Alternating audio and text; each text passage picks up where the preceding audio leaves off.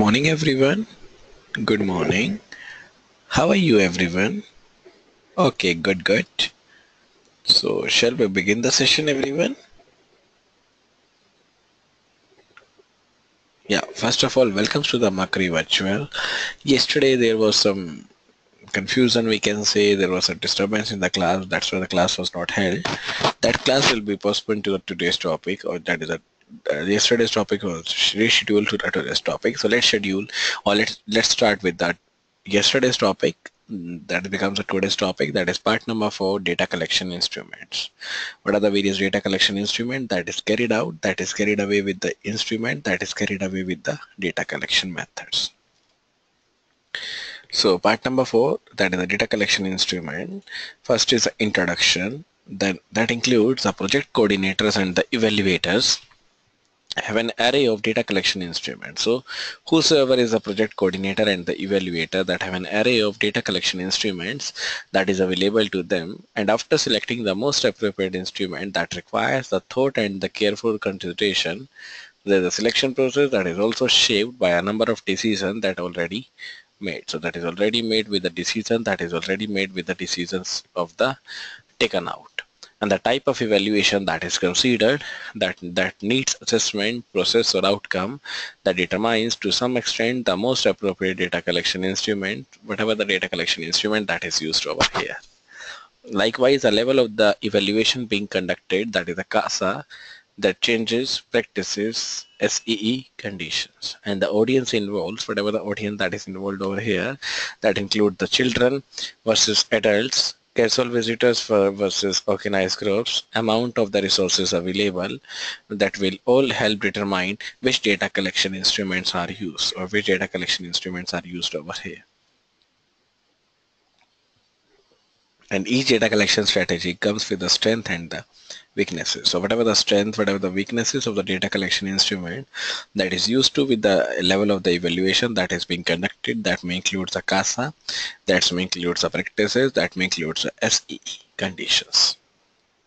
So it depends on the project coordinator, it depends on the evaluator that have an array of the data collection instrument that is available to them.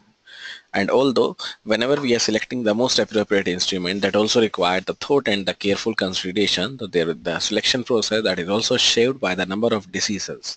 Whatever the number of decisions that is taken out, so a number of decisions that is taken out with the evaluation that has already been shaped, and the type of evaluation that has been considered that also needs assessment, process or outcome that will determine to some extent the most appropriate data collection instrument.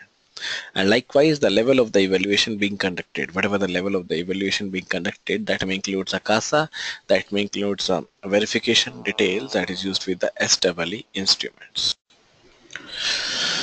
So we have finished with the introduction, that is what are the various data collection instruments that is we are taken out, or what are the advantages of the data collection instruments. So the project coordinator, evaluators have an array of data collection instrument that is available to them, and although selecting the most appropriate instrument that also require the thought and careful consideration, that is the selection process that is shaped by the number of decisions that have already been made, and the type of evaluation that has been considered that needs that the need assessment, process or outcome will determine to some extent the most appropriate data collection instruments. Likewise, the level of the evaluation being conducted, what are the various levels of the evaluation, that may be a CASA changes, that may be a SEE condition, that what are the various audience involved and the amount of resources available. That will also help determine which data collection instrument should be used, and every data collection instrument have some have some advantages, that is the strength and the weaknesses. Now let's see what are the various data collection instruments that we are using, and what are the various benefits, that is what are the various advantages and the disadvantages of these data collection instruments. So it is often the case that an evaluation who would want to address the degree to which the participant increase their level of understanding, develop a particular set of the skills, or further consider their attitude on a topic. Some data collection instruments are particularly adept at assessing knowledge gains. So what are the various knowledge gains that is used with the assessment, that is used with the knowledge behavior. Some data collection instruments are particularly adept at assessing the knowledge gain, and others are appropriate for documenting the skills or the attitude development. What are the various skills or the attitude development that is carried out? And this chart provides some ideas of the appropriateness of using specific kind of data collection instrument to assess the knowledge, skills, attitude, and the behavior. What are the various skills? What are the various knowledge, attitude, and the behavior? Now, these are the four column that is used with the data collection instruments. So this is the knowledge, then skill, attitude, behavior. So first is the interview, knowledge, yeah. Then attitude, yeah. Then behavior, yes. Focus group, have a knowledge, yes, it is a knowledge. So this indicates the technique may be, but not always appropriate. So whenever we put the X in the bracket, that shows that this technique is good but not always fruitful in all the cases. But interview is useful in the knowledge part, in the attitude part, but interview is not useful in the behavior part. In the same way, when we talk about the focus group, interview, or when we talk about the future group, then X, that is a bracket X, that is used in the knowledge, not fruitful for the knowledge, but it is fruitful for the attitude.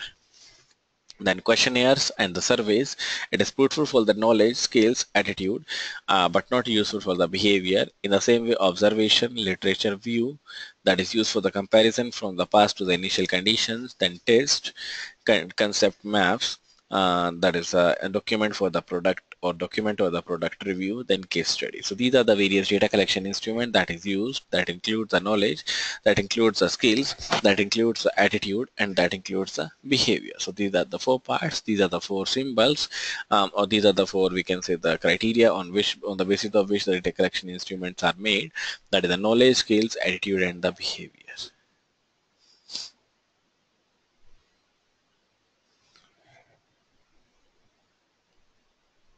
So first one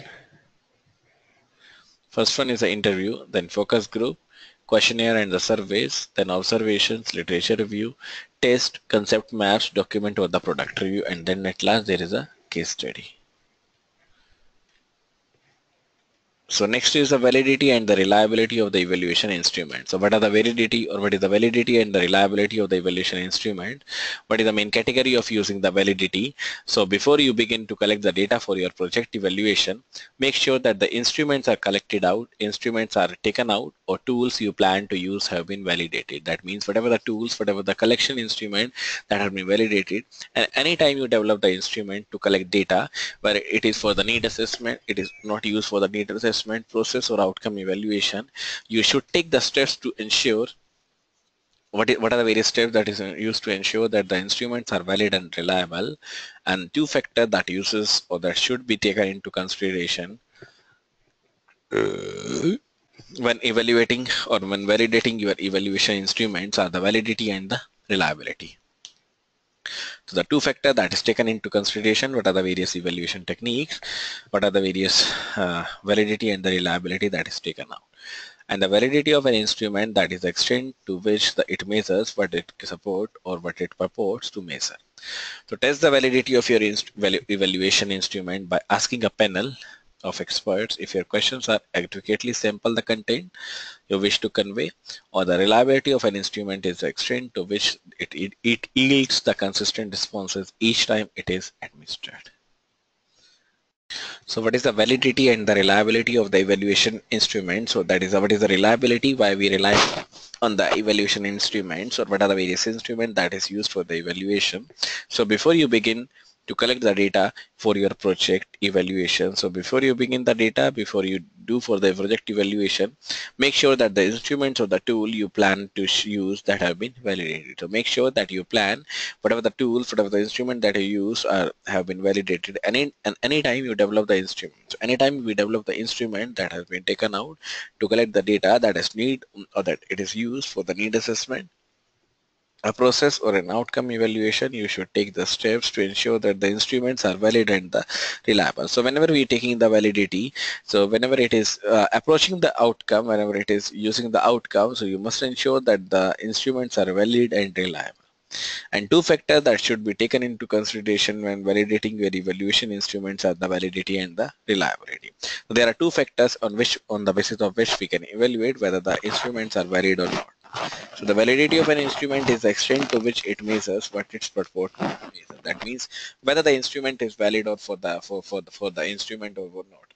Then test the validity by asking a panel of the expert. So take out the panel of the expert if your questions are adequately sample the content you wish to convey, and the reliability of an instrument is the extent to which it yields consistent responses each time it is administered. So each time it is responsive, it uses the responses to measure the validity and the reliability of your evaluation criteria. That is what is said, what you use, and what is the evaluation criteria that is being field or pilot testing.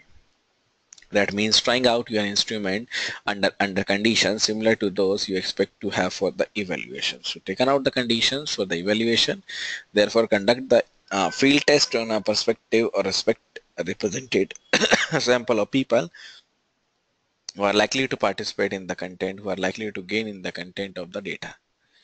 And field test answers such questions as, is the questionnaire provides the relevant information? So whether the questionnaire provides the information that is needed to answer the evaluation techniques. Are multiple interviewer collecting the information in the same way? So whether the interviewer collecting the same way. How consistent is the information obtained with the questionnaire? So that means how relevant is the questionnaire obtained in the questionnaire. Then how accurate is the data? How accurate in the sense how accurate is the information that is used with the data obtained with the observation rubric. And while these are probably the simplest way to validate your instrument, there are a number of methods, there are a number of informative techniques, there are a number of the methods that have been tested out for the reliability and the validity. However, these require the use of the statistical methods. In some cases, it is best to work with someone with expertise.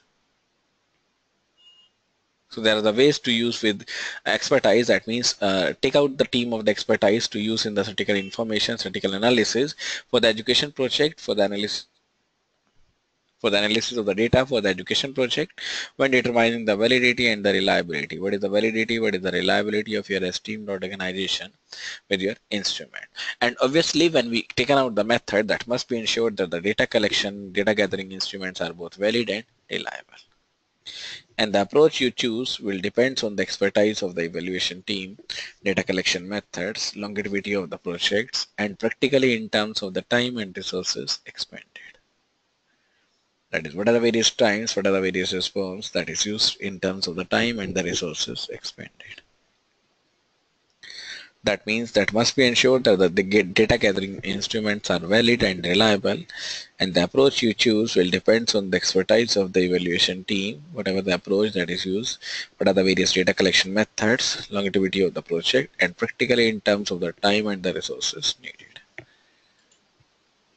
So we are using or we are validating instruments. What are the various instruments? That is the possible ways of validating the instrument, and there are a number of the ways, other more informative ways, informative procedures, technique that you can use to establish the reliability and the validity. However, these require the use of the statistical methods. In many of the cases, it is best to work with someone with expertise in statistical analysis for education projects when determining the validity. It is better to use the validity in expertise method in a statistical analysis for the education project when determining the validity and the reliability of your instrument. Obviously, there must be a more care that must be able to ensure that your data gathering instruments are both valid and reliable, and the approach you use that will depend on the data analysis, that will depend on the data procedure that is used, that will depend on the expertise of the evaluation team, data collection instruments, longevity of the projects, and practically in terms of the time and the resources expended. That is what is the time needed, what is the resource that is needed, that is used in terms of the time and the resources. The next one is a mixed method. In evaluation, refers to the practice of using some combination of the methods, both quantitative and the qualitative data gathering. And when we talk about the quantitative method, that allows to count events or the number of participants, that determine the cost participant, perform the statistical analysis, that means that includes the mean, median, mode, standard deviation, and the complete other calculations also that is used in the statistical analysis, excluding the mean, median, mode. That means more than that of the mean, median, mode, and the standard deviation. And the quantitative methods that also allows to generalize the findings beyond the actual respondent to its the relevant population. What is the relevant population that is used with the findings of the actual respondents? That is the quantitative methods. In the same way, qualitative methods. So one is the quantitative, that is a combination of the mixed method, that is a combination of the quantity and the quantity. So qualitative method also allows to record the explanations, preparations, perception, descriptions of the experiences, often in the participants' own words. What are the various own words that is used in this one? And the qualitative method allows us to create narrative that provides an in-depth view. What is a view and how it is more complicated, or how it is using the more complete understanding of the context of the evaluation. And typically when we talk about a small number of the individual that participate in a group that participate in a qualitative evaluation. And consequently, the result of this small number of the participant cannot be generalized to the populations. That cannot be generalized to the population, that cannot be used as a population. And each instrument has its own strength and the weaknesses. Using quantitative methods or the qualitative methods in isolation limit that can be learned from the evaluation. What is the evaluation criteria, how it is built, where it is built, what can be reported or what can be recommended with any confidence as a result of the evaluation. So as a result of the evaluation, what is the criteria that is evaluated for this one?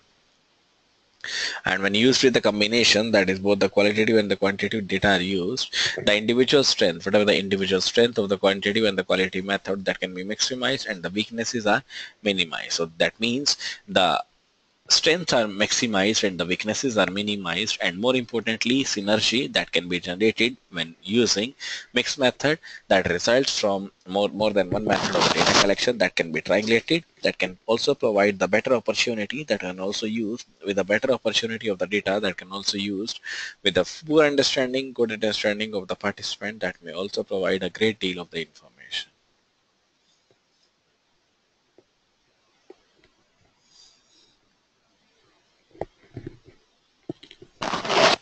So that is concerning why we are using the services. What are the various services that is desired, that is used with the characteristics that is used to make a particular type of service that is most desired service. Now next is types of the data collection instrument. What are the various types of data collection instrument that is used? So following table summarizes the purpose, advantages and challenging of using different data collection instrument.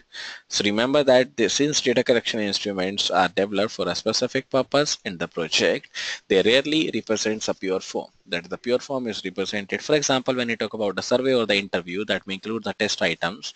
There is a case study that often incorporates what are the various decisions, what are the various observation, document review, and the in-depth interviews that is used with the case study, that is used with the document review, in-depth interview, that also includes with the fact sheet of the 9 data collection instrument that is used over here. So these are the benefits of varied data collection instrument. That may include the interview, that may include the data gathering instruments,